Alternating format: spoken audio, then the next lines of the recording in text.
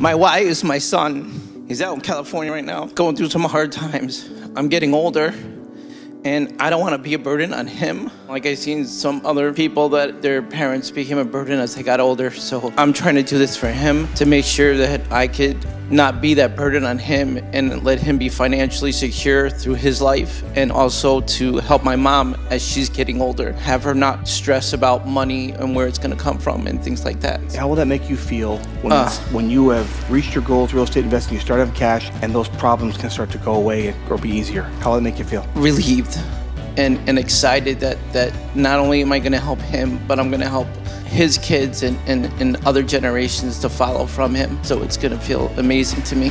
Leave a legacy. Yeah, absolutely.